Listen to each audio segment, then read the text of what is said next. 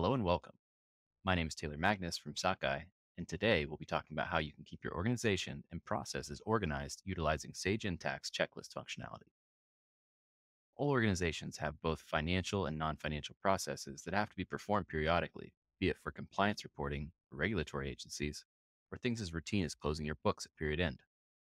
These processes many times are complex with many moving parts, and these activities often involve sharing lists and spreadsheets with colleagues and communication on status, both of which don't provide much visibility and can slow down the process, as well as your financial close.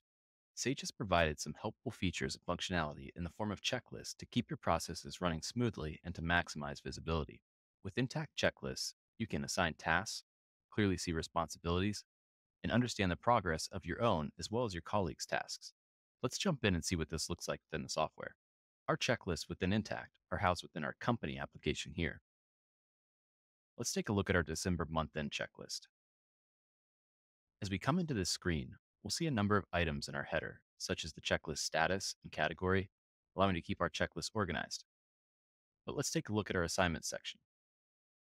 As we come down the rows, we can clearly see we have a number of typical period end closing items. Within our assignee column, we can designate our employee or user that will be in charge of any given assignment.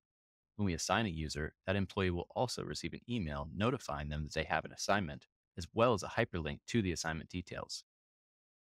Now, as we come back to the left, you'll notice these assignments are hyperlinked.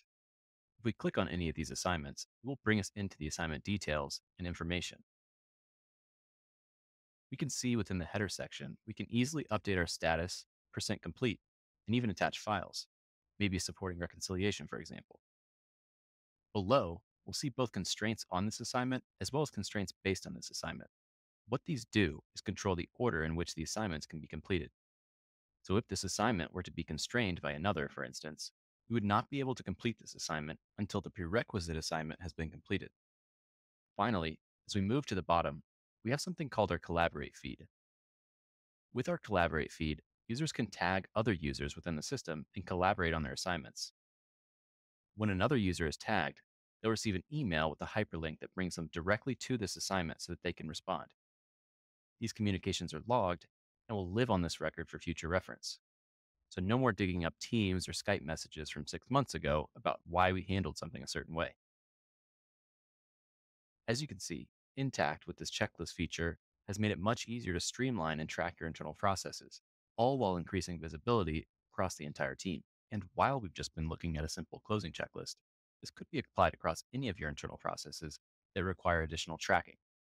Thank you for watching, and as always, if you have any questions over this feature or anything having to do with Sage Intacct, don't hesitate to reach out to our team here at Sakai.